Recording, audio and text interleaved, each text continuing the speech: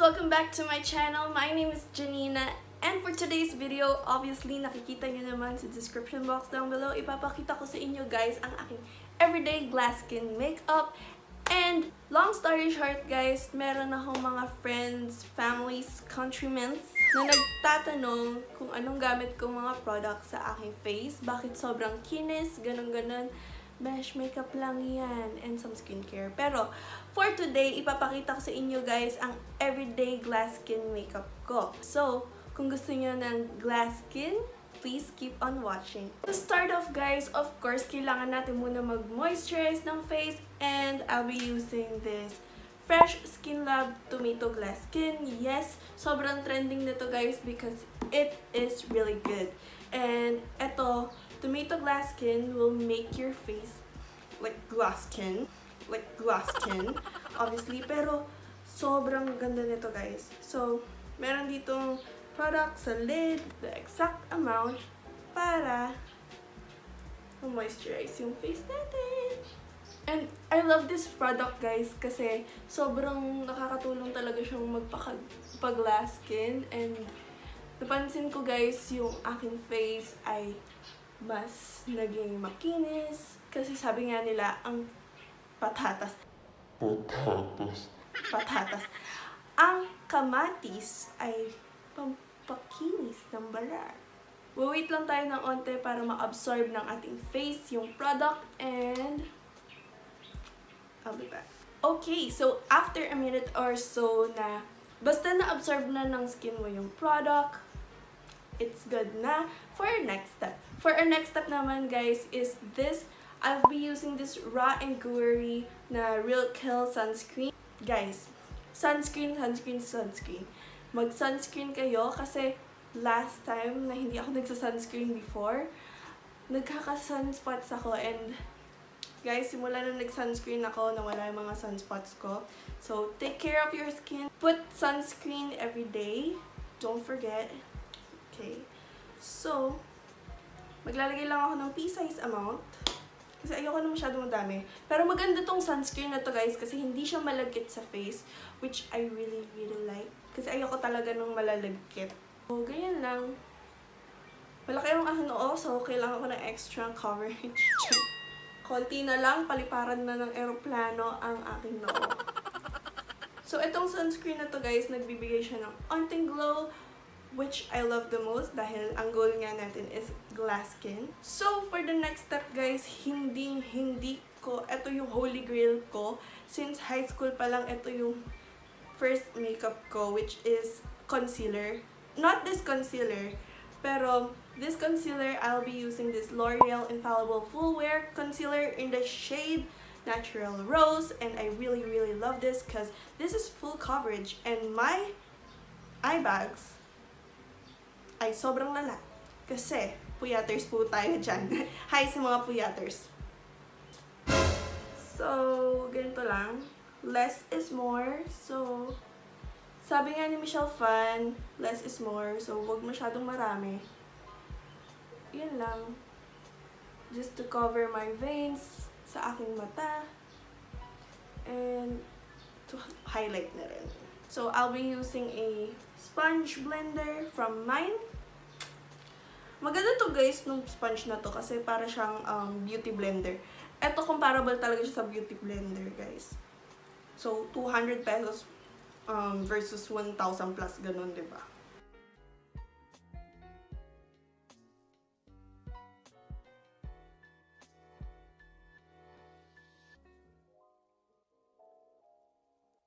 After that, hindi pa ako kontento sa aking under eyes kasi I have dark under eyes talaga guys.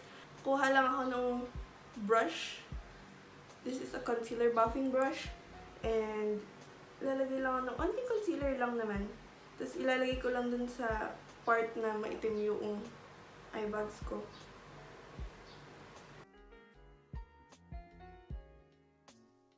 So, next naman is we need to set our concealer. I'll be using this Maybelline Clear Smooth All-in-One na powder.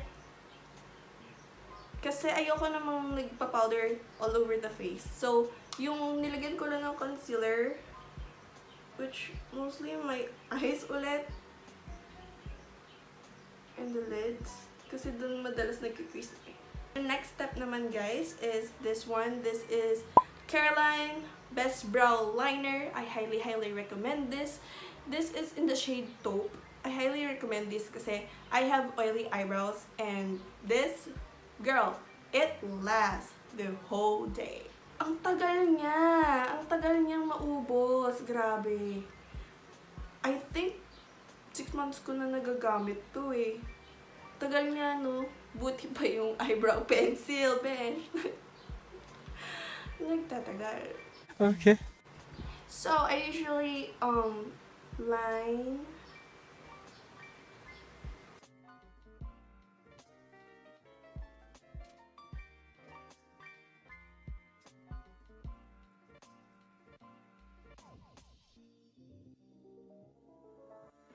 So, gusto ko lang guys lagi ng natural looking brows. Ayoko na masyadong pakak na pakak.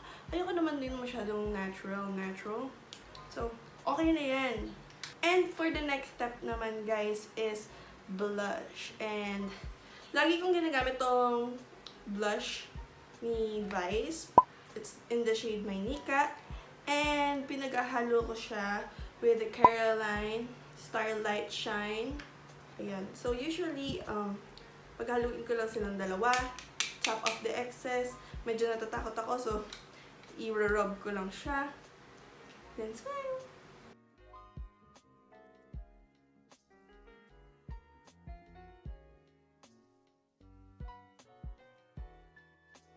I'll just curl my lashes.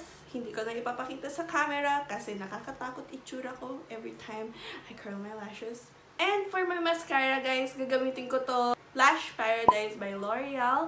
And gamit ko din siya. O, kitang-kita nyo naman. Usually, when I put mascara, hindi ko siya nalalagay palagi sa roots kasi lagi siyang bumabagsak, guys. Lagi siyang bumabagsak kasi straight na straight lahat ng buhok ko. Pati yung...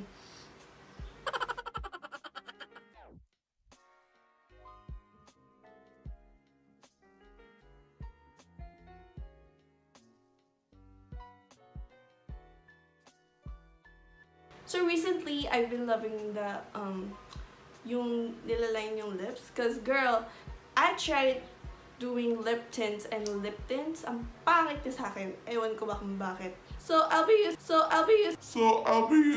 Bibinata ka besh. EB Matte Lip Liner by Everbelena. Ito yung darkest shade. Yun lang. Hindi ko maalala yung shade nito.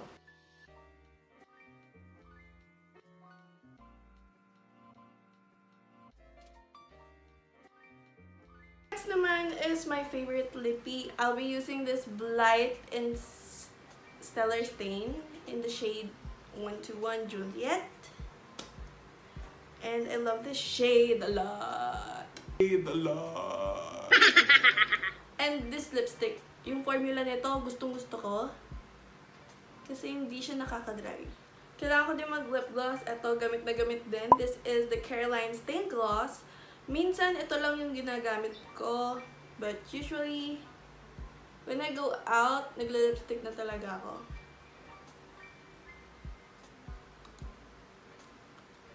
And last but not the least, meron tayong spray. And wala na siya.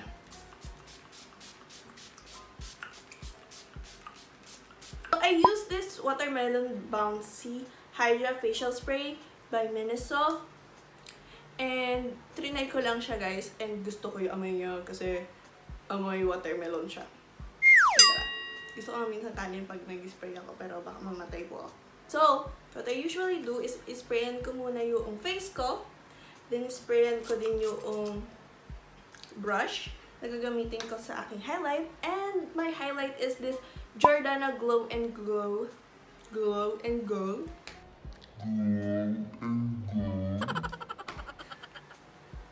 And then lalagay ko siya dito. I don't know if you can see. Pero kasi gusto ko lang yung parang basa lang na highlight. Ayoko yung overpowering na highlight. And sa brows. And may pamuta tayo dyan, guys. Yan. And of course, the nose. Blend it with your fingers. Kung gusto niyo pa ng added shine, feel free to put some more. And lalagay ko na din yung lids ko, cause... So, we are done with our makeup. Tatapusin ko lang ang aking hair. And I'll be back for the final look.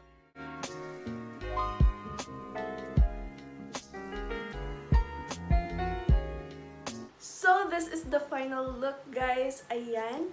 Maraming salamat, guys, sa pagsubaybay. And if you guys will try this look, huwag niyong kakalimutan ako i-tag with the hashtag Jennina Villar inspired or Jennina Villar inspired. Pares lang pala yun. So, don't forget to follow me on my social media handles. And I hope you guys like this video. Don't forget to like and subscribe to my channel. And I'll see you guys later. Bye!